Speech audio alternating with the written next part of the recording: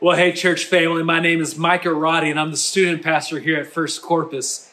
This past Sunday night, our teenagers, we had our one Christmas night. Now, we do one nights throughout the year, but one Christmas night is easily my favorite of all the one-night events. And each one is the same, where they're all centered around giving our teenagers an opportunity to have some of these kingdom-building moments. See, the whole purpose of one night is for students to invite one lost or unchurched friend to hear one gospel presentation.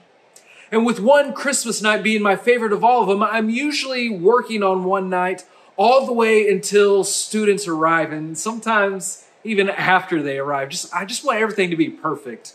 And this past Sunday was no different. And at the end of every one night, I always drive home, and in my mind, I'm kind of replaying the event. And usually what I do is I think about what could have been done better, or really what I did wrong. And this past Sunday night, again, was no different. So as I was driving home thinking about all these things, I finally pull into my driveway feeling pretty defeated, thinking about everything that I could have done and should have done that didn't get done. And as I was going to bed, I looked at my phone one final time, and I found an email from a young man who visited our church for the very first time at one Christmas night.